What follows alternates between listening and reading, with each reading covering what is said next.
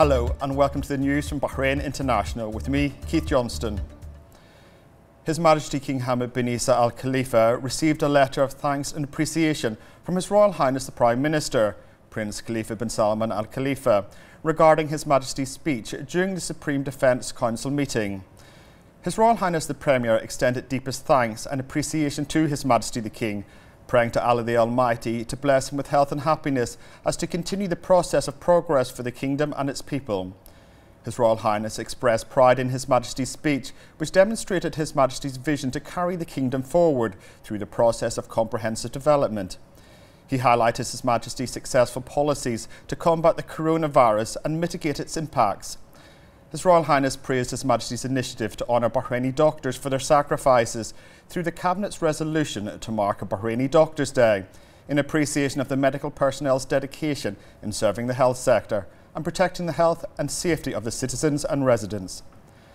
His Royal Highness said that the designation of the Bahraini Doctors' Day embodies His Majesty's keen support for all Bahrainis, noting that Bahrain has become a role model for fighting the pandemic in the health, economic and social fields.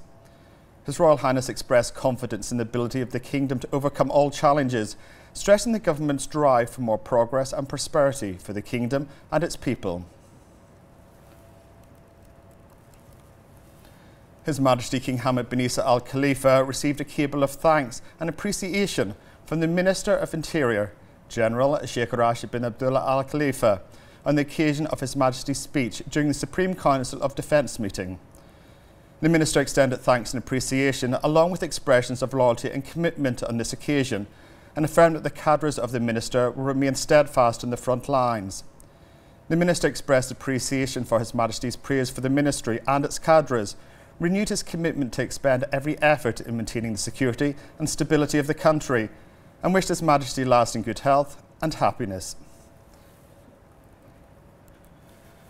The representative of His Majesty the King for Humanitarian Work and Youth Affairs, National Security Advisor and Chairman of the Supreme Council for Youth and Sports, His Highness Sheikh Nasser bin Hamad Al Khalifa, made a statement in which he expressed happiness over the achievement of the horse Dark Lion at first place in the race at the Wolverhampton Circuit.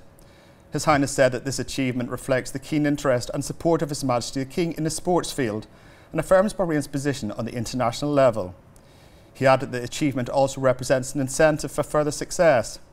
Dark Lion won first place after overtaking his opponents in the 1400-metre race.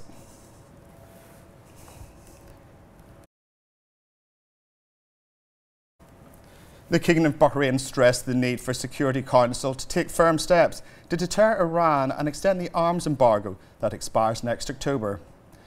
This came in the letter sent by the permanent representative of the Kingdom of Bahrain to the United Nations in New York, Ambassador Jamal Fares Al-Ruwahi, to the President of the Security Council, within the framework of the 9th report issued by the UN Secretary-General on the implementation of Resolution 2231 of 2015 on the Iranian nuclear file.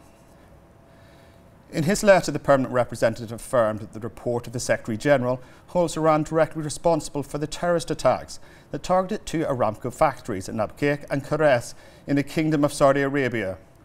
He also held Iran responsible for targeting Abha International Airport last year with cruise missiles and drones, adding that the report, based on irrefutable facts, proves Iran's dangerous and destabilising role in the region and its continuous support for the terrorist Houthi group that threatens the safety of the civilians in the Kingdom of Saudi Arabia.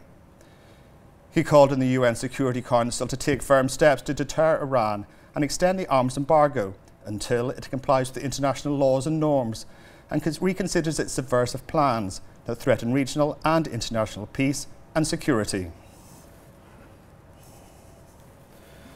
The Ministry of Health said today that the number of active coronavirus cases reached 5,159, with 22,583 total recoveries and 95 registered deaths. The Ministry of Health urges everyone to adhere to the rules and affirmed the importance of following instructions, such as washing one's hands with soap on a regular basis, along with avoiding shaking hands and close contact. Moreover, covering the nose and mouth when sneezing and avoiding public spaces when possible.